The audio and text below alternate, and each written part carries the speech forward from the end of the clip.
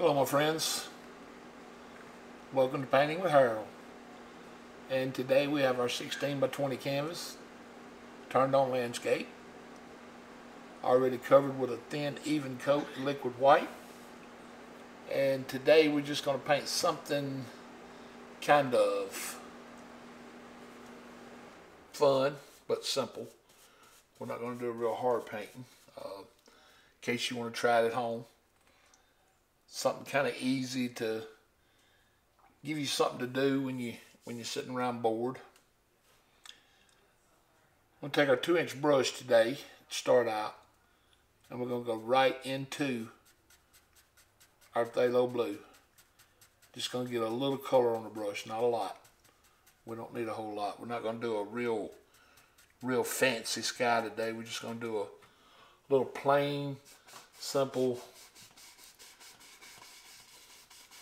phthalo blue sky with a couple of small clouds here and there. Just something to put some color on the canvas.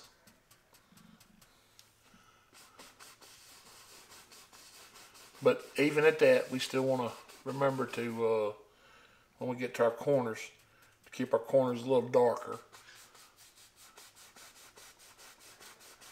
We'll get that eye to wandering around to look for lighter spots and come to the center of the painting.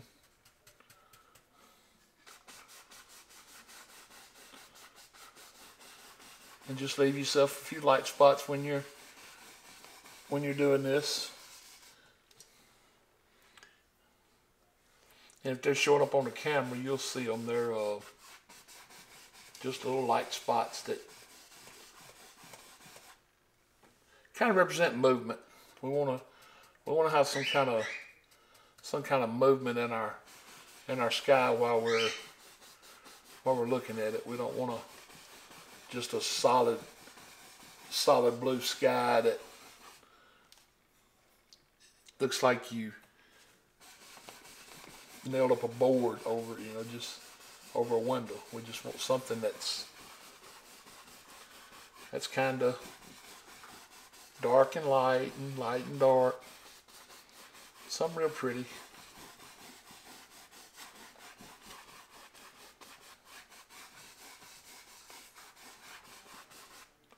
Something about like that. That's about all we need, really. Because as we move toward the horizon, we want it lighter down at the bottom. And we'll come in. Let's go back into our blue again. And we'll come in from the sides. And we'll pull straight in. We'll fill this bottom in with phthalo blue as well, just in case we decide we want to add some water in this painting. Now you guys have already seen the thumbnail, and if you clicked on it, you know what this painting already looks like. At this point in this painting, I don't have a clue what this painting looks like. I just got an idea of what I want to do. So I don't know if it ended up with water in it or not. We may cover this up, who knows. But that's the beauty of this style of painting and oil painting in general. You start out doing one thing, you end up doing something else. Oil paint is so forgiving.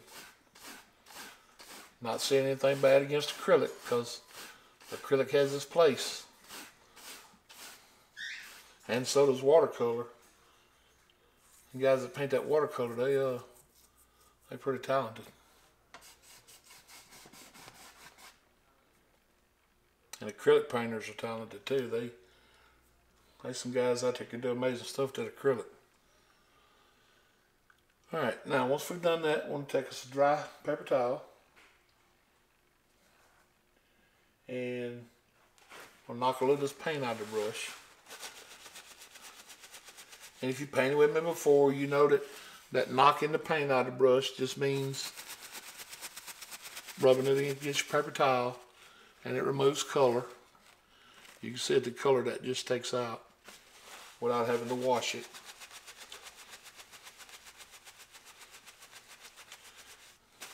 We'll come up here in our light spot and we'll start working our way down.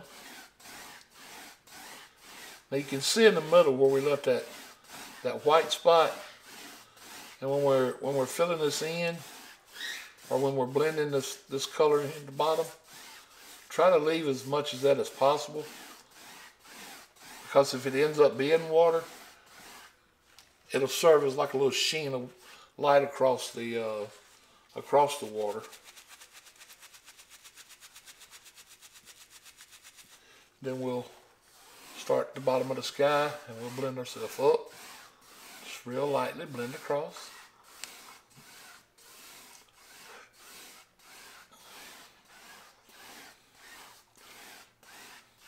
And just like that, we have sky and water. And we'll knock some more color out of our brush. And we'll hold on to it for now. We won't wash it right now. We're going to take us a 1-inch brush and we're going to load some paint on it just by pulling it through the titanium white. Just going to load some color on it, and you'll see when we get the color on it. Just got a little color on it, titanium white. I want to come up to our sky here with the corner of the brush, and we want to be making little small circles, and we want to keep this brush moving. We don't want to stop and get big globby spots or muddy spots. We just want to come up with little tight circles and just keep the brush moving. That's all you got to do. Just keep that brush moving. You can use both sides of the brush.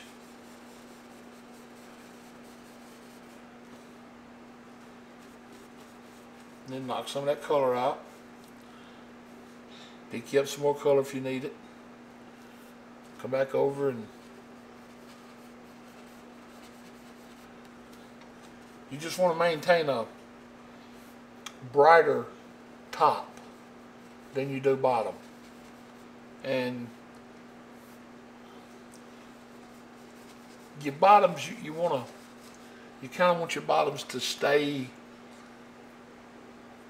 flatter, I guess is the word. You know how clouds are kind of flat at the bottom. Sometimes they are, sometimes they're not. But most of the time a cloud's flat at the bottom. Well, we got that side done. We want to come over now and just do us another little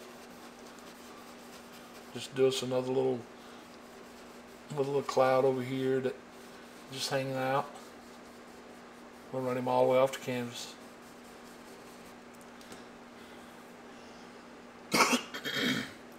I'll tell you what, let's do this one too. Let's go ahead and run him off the canvas. I like that. Alright. We'll take our 2-inch brush now, and using just the corner of our 2-inch brush, we'll come up and we'll very gently blend the bottom of our clouds. Very gently. Just the bottom. Stay on the tops. We want them tops to be, bright and fluffy. So we're going to come in now and fluff them up real lightly. Just pull into them. Very, very lightly. Fluff them up. And then very lightly blend across. Just set them down into the paint. And that's the beauty of using this thick paint. You want to use a thick paint when you're doing this process, because if you're using a thin paint, that paint's going to want to move all over the canvas. It's going to want to run. It's just not going to stay where you put it. Won't be cooperative at all. Alright, let's knock a little bit of color out of that 1-inch brush again. Come back into our white again. And we'll come under this cloud and I'll show you we're going to push this cloud back by leaving a little of the blended out area that we blended out. We're going to come up and just with our little circles again, we're going to leave a little of that color showing and just come in something like that. Just something real simple like. That's all we got to do. Just that simple. Don't have to be anything fancy. Take our 2-inch brush again. Come along. Blend the bottom of that one out. Real gentle. Fluff it up. And then lightly set it down into the sky. And just like that, it's like you got a cloud in front of a cloud that just gives that sky depth. Already putting depth into the sky. Let me adjust the lights here to see if this helps some. To me it just looks too bright. Almost like a glare.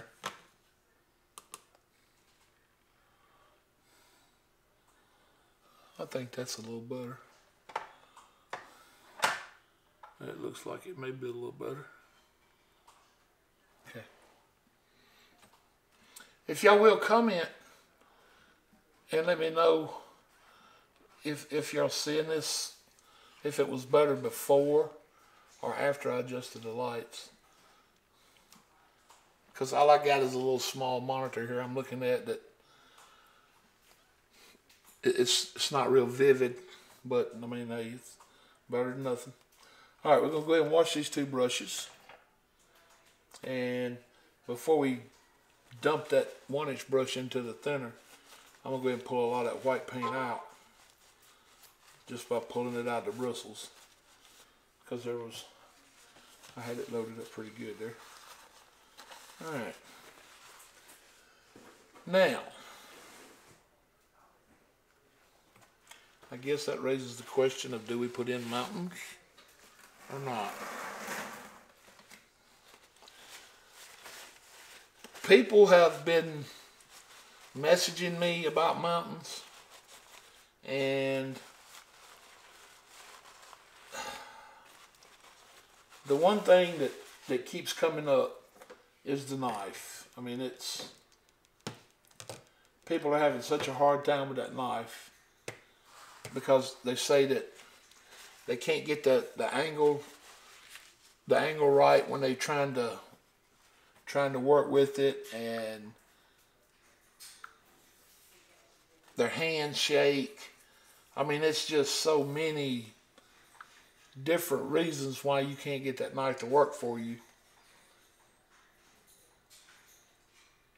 And it gets intimidating if you can't get that knife to work. So to do a mountain, you don't always have to use the knife. Now, let me show you what I mean. We'll do a mountain in this one, and we won't use the knife. And I hope this helps for everybody that's having problems. We're going to take a filbert brush. And what we want to do is load a little paint on that filbert brush. Now, it don't take a lot. Just load your little paint on both sides of your filbert. And when you come up to your canvas to draw your mountain, you make up your mind where you want your first peak. When you coming down with it, you know, just kind of give your mountain some form, some humps and bumps and some jagged edges. You don't want to come up here and just draw some ice cream cones upside down. But just give yourself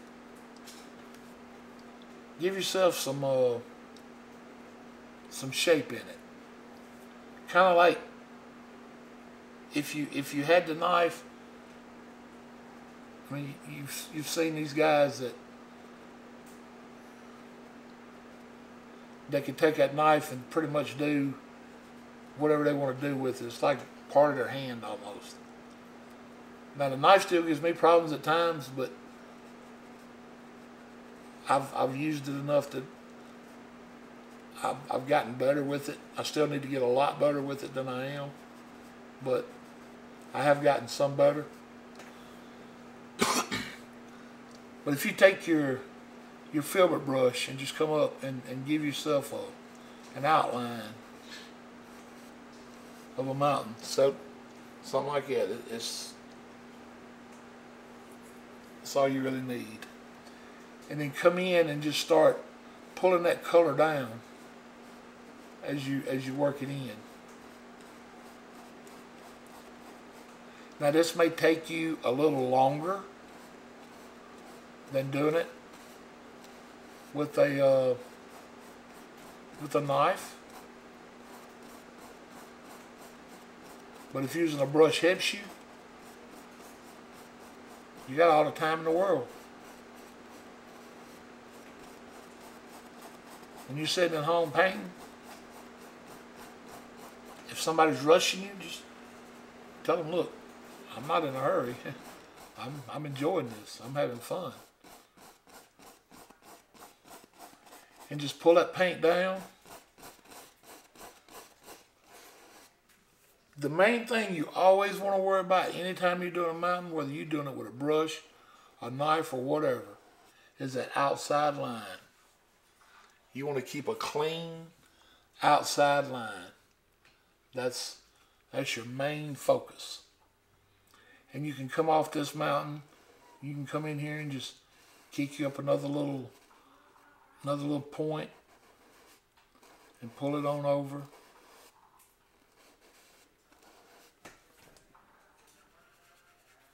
And come in here and start pulling the color down. And just remember that mountains are angles. And if you pull in that angle, you got to have an opposite angle.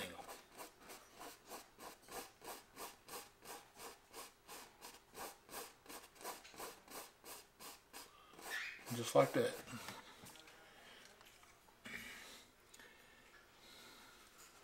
Then on this side, if you want to come in and carry it on off to this side, just drop down. When you're doing your points, try to keep like this point higher than this point. So you want your next point either higher than this point or lower than this point. And that way it gives you a form. So if this point, if you're happy with that height, come over here and do you a little lower one, like right here. You know, just, it don't have to be nothing real fancy. That right there is fine. There are no written rules as far as how high your mountains have to be, or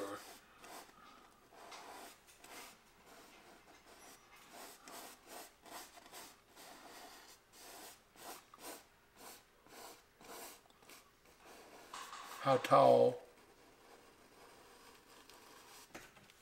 Alright, once you get that done, and that's not a bad looking mountain range. I mean, it's effective.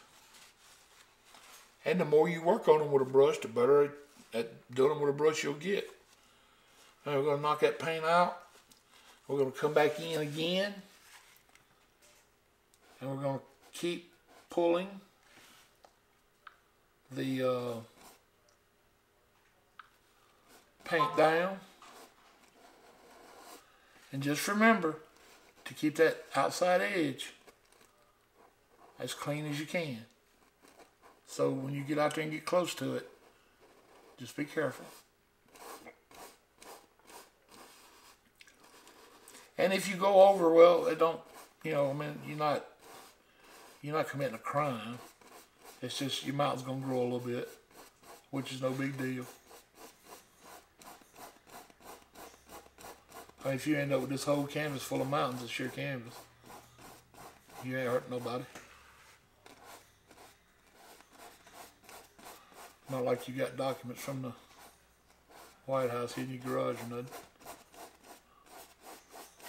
Or at your place in Florida. All you done is made a big mountain.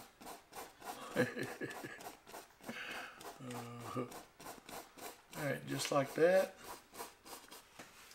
I'll pull that paint out real nice.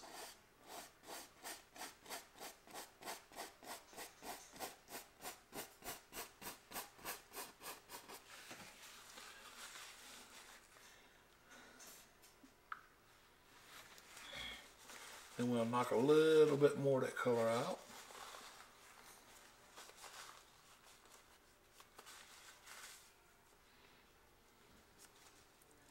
And then come across the bottom here and just stay along the bottom and just kind of give yourself a little misty effect. And all that's doing is mixing with a little bit of that liquid white that's between the water and the sky.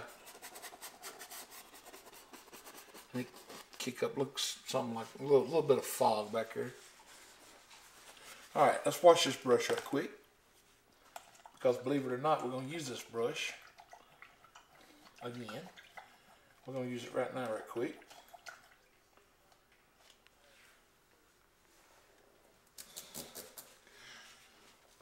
Excuse me.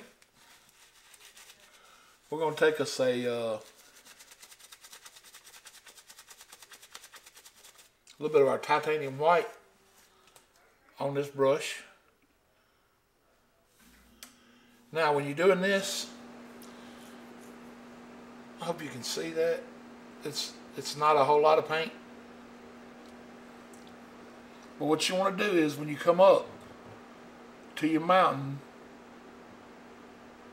doing it with a brush, you want to just touch, just barely touch, and let that paint pull off your brush, just barely pulling off.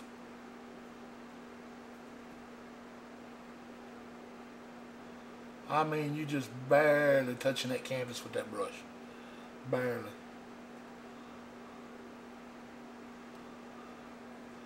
And if this gives you problems,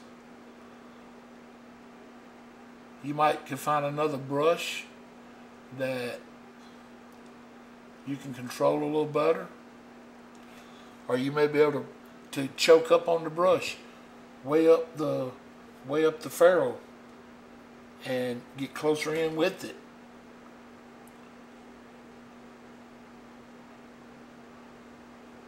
But the main thing here is just barely touching that canvas, because you want this paint to still break on your mountain.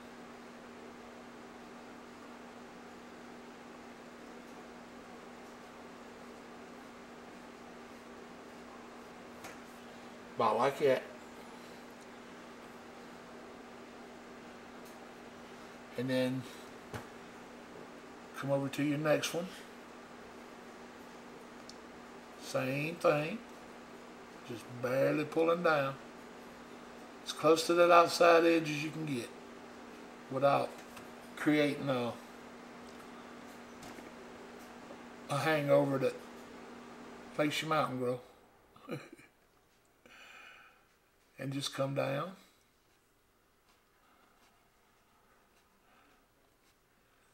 And just barely touching. That's all I'm doing. And I'm doing this with the filbert brush. Now, like I said, if you've got a round brush that you feel more comfortable with, by all means, or a square or an angled brush, whatever brush you're comfortable using doing this, it is not a written law that you have to use that knife to do mountains. It's the reason I think that like Bob Ross and Bill Alexander and a lot of people today, I think the reason they use the knife is it's quicker. And once you get the hang of it, it's fairly easy. Just knowing that what's touching that canvas is the paint and not the actual knife. I think that's one of the things I was being so hard-headed about, is I just could not get that concept in my mind that the knife blade never actually touched. It's just the paint. But I was hard-headed when it come to that. I was not buying into that concept. I think it happened for me by accident that one day I was doing something, I don't remember what now, but I accidentally touched the canvas with it, and I mean that paint broke. I mean it looked like a professional done it. I was like, wow, what did I do? And it wasn't what I did, it's what I didn't do. But just like this, all you're doing here is you're actually painting. You're painting to make it look like your paint's breaking on the mountain. That's all you're doing.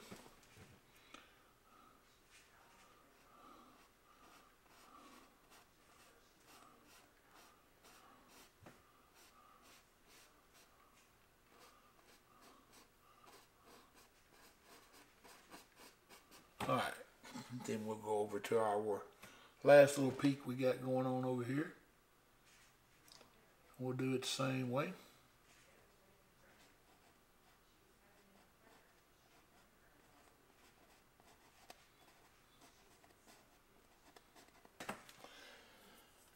All right, we'll hang on to that for a second. Now, once you get that done, what you can do is you can take you a fan brush, and you can take that fan brush and you can come up and lay it up here and just barely lay it up here and just pull it. Just barely, I mean barely pull it. And what that'll do is it'll pull that paint over some of the spots that you left in here, and it'll give that mountain a softness, but it'll also show the rigidness in it too. It's just like that. That's, I mean, to me, that's, I don't see a thing in the world wrong with that. I mean, and a lot of people don't do that, but I mean, it's not hurting anything. Now you got to do your shadows. So what you can do is you can come get your little phthalo blue. Now you already got white on your filbert brush. You can take just a touch of the Mountain Mix color that you were using, and I do use the Bob Ross Mountain Mix color because it's a color it's one color. You don't have to mix colors together.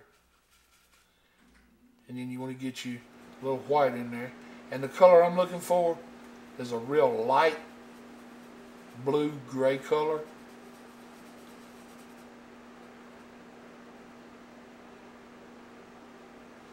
I don't want it real dark blue.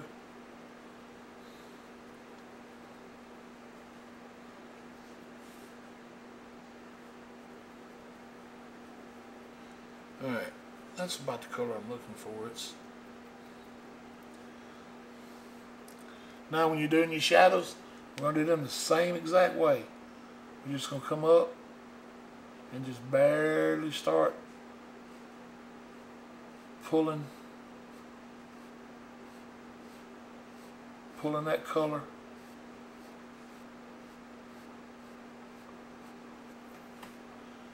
I don't know if you can even see that on the camera. Probably not. That's... Alright, we'll put a little more blue in it, just for the camera's sake.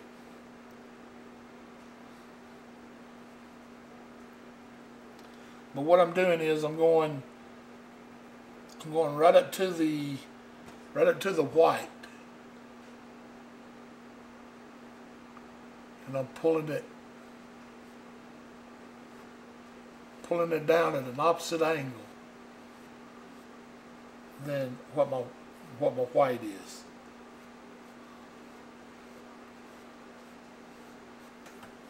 Maybe you can see that a little better. It gives you your shadow.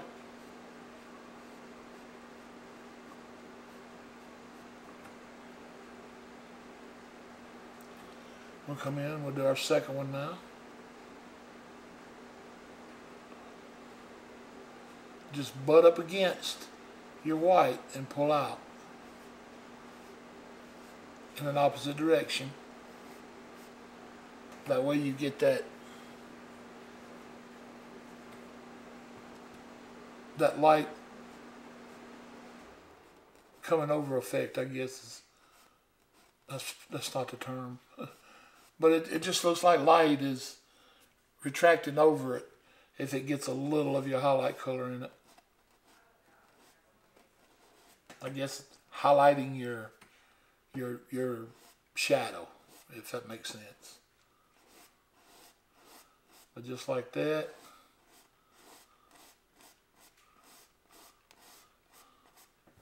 You can pull all your blue down. And then on our last one over here, we'll do the same thing.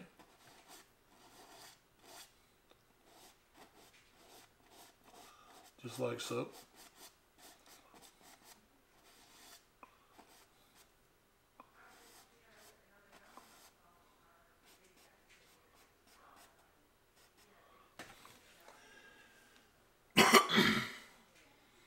And that's basically how you do mountains with a filbert brush right there.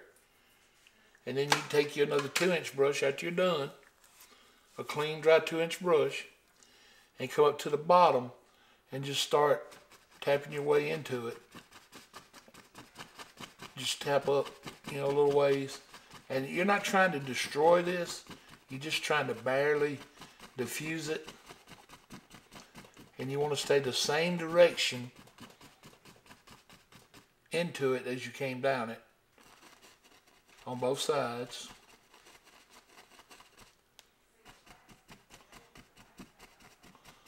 Just barely tapping the bottom of it, just diffusing a little of it out.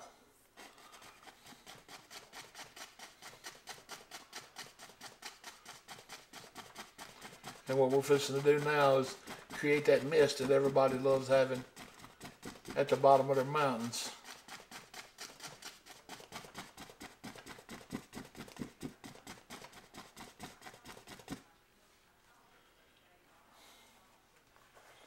Just like so.